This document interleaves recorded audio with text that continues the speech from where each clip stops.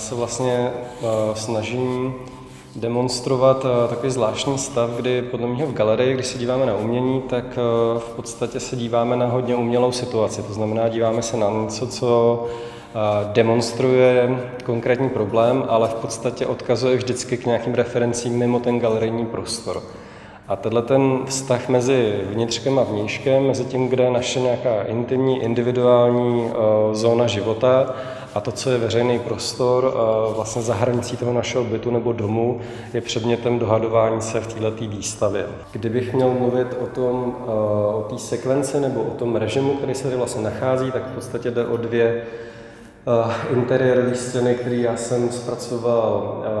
tapetou, to znamená pro mě nějakým motivem právě toho domácího, něčeho, co v tomhle podání vlastně, ale současně má takový jakoby artový nádech, protože ty paterny nebo ty vzory těch tapet jsou samozřejmě zpracovány buď umělcema nebo designérama. A vlastně ten konflikt mezi jakýmsi jako pseudodesignérským nebo designerským zpracováním a vytvářením nějaký podmalby nebo nějaký velký plochy mě přijde vlastně zajímavý v tom, jak se jakoby ty hodnoty slučují nebo naopak vylučují.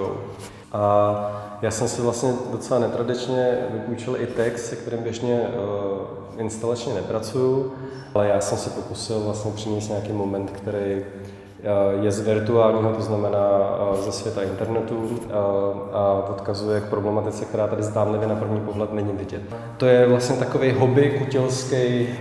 návod, nebo takové jako sekvence z návodu, jakým způsobem měřit tvrdost krunýře želvy, ale mně přijde vlastně zajímavý odkazovat k nim jenom na základě nějaké metodiky, která je součástí nějaké komunity. To znamená, je to vlastně jako insiderský zájem, nebo je to věc, vlastně, který rozumí jenom lidi, kteří se o tu problematiku zajímají.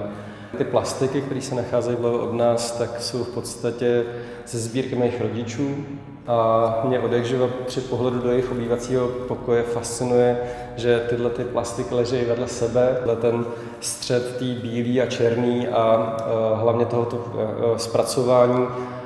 toho výrazu těch tváří přijde jako fascinující, protože vlastně se jedná trošku o vyčerpaný styl, ale v něčem jsou ty sošky půvabný.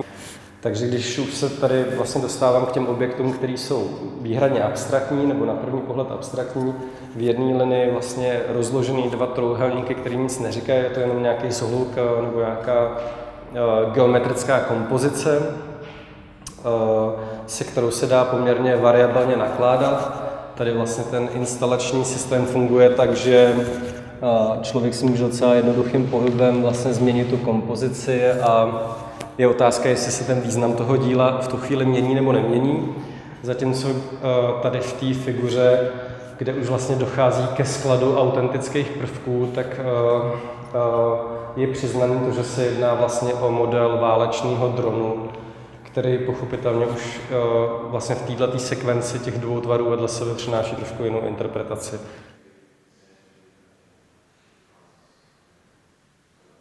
Ta rovnice je jedním z těch paradoxů, protože my nedokážeme spočítat vlastně ten přesný moment toho střetu, protože prostě furt dělíme na menší a menší podmnožiny. Pro mě tohle přetahování mezi vlastně touhle šedou monochromitou, mezi, dejme tomu, estetikou černý, bílý, šedý škály, na který si můžeme jako intelektuálně vyžívat, versus vlastně té odpovědnosti přenesený k tomu, jak by se mělo obarvit ten náš vnější, veřejně společně sdílený prostor, je jako téma, který v poslední době mě hrozně baví. That's all, folks.